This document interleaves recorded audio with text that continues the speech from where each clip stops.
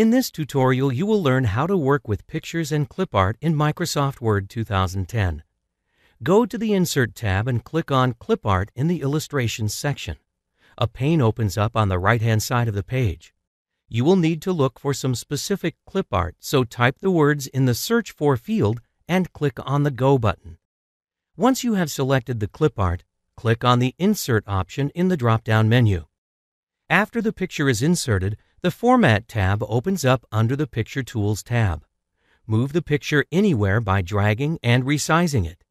In the Arrange section, click on the Wrap Text option and select the Through option to place the clip art anywhere in between the text. To delete the clip art, simply select the picture and then press the Delete key on the keyboard. To insert a picture other than a clip art, go to the Insert tab and click on the Picture button. Once the navigation window opens, select a picture from your disk drive and it will be placed in your document. You can adjust the size and position by dragging your cursor on the placeholders being displayed at the corners of the image. Adjust the sharpness, softness, brightness, and contrast of the picture by going to the Corrections drop-down menu. As you hover over each style, you will see the preview in real time.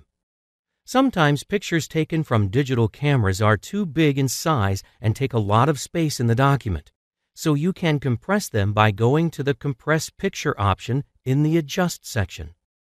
The Picture Effects and Picture Styles options under the Format tab provide you with a wide range of styles and effects for editing pictures.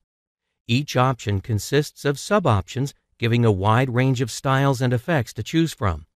It consists of presets, shadows, reflections, glowing effects, soft edges, bevel, and 3D rotation effects.